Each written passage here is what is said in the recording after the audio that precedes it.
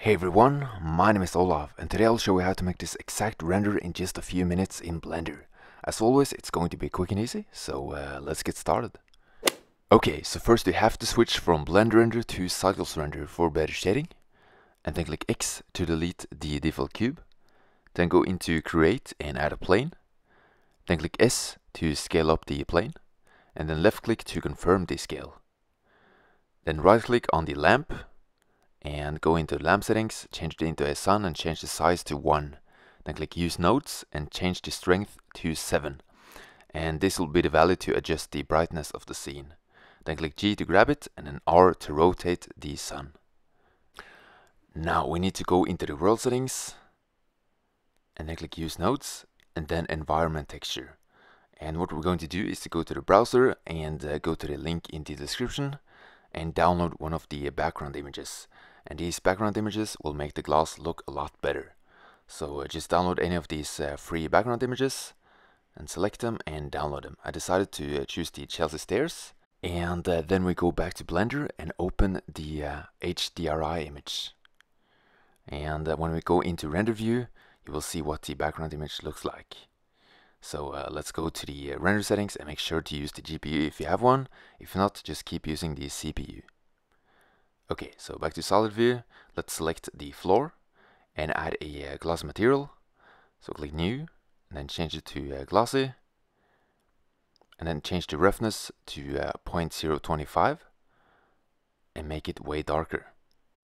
Now, the reason why I spent so much time doing the floor and the background image is because the lighting is very important for the glass itself. So let's add the monkey and finally do the glass. So Shift+A and add the monkey. And now we need to rotate it, so click R, then X to rotate it on the X-axis, and then G, then Z to grab the monkey on the Z-axis. And R to rotate, and G, Z to grab it on the Z-axis once again. Okay, and then we need to add a modifier, which is the subdivision surface modifier, to increase the amount of polygons to make it smoother.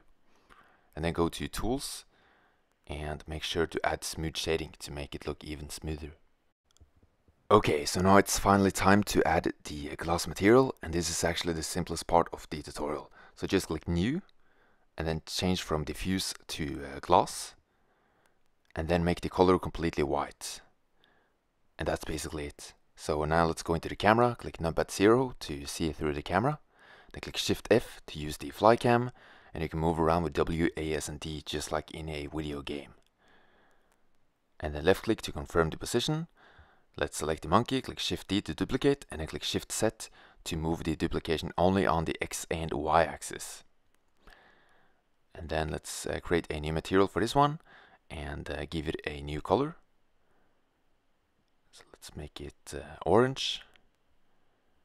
And once you have a color that you like, we can go back to solid view and click Shift D to duplicate, and then Shift Z to move the duplication only on the X and Y axis. Then click the plus sign for a new material and then add a new color. You can obviously add whatever color you want, so I'm just going to make them transparent, orange and blue for this render.